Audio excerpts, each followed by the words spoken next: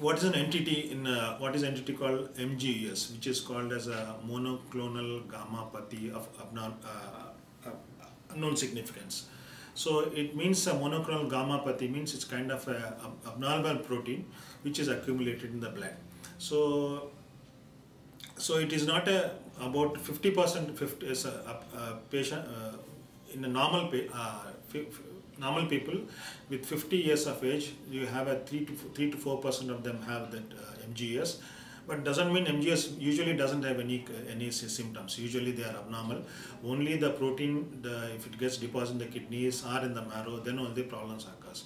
And MGUS will turn into myeloma or other plasma cell dyscrasia. About 1% of the patient, it can turn into malignancy, that is myeloma or other plasma cell disorders like Waldenström gammaglobulinemia.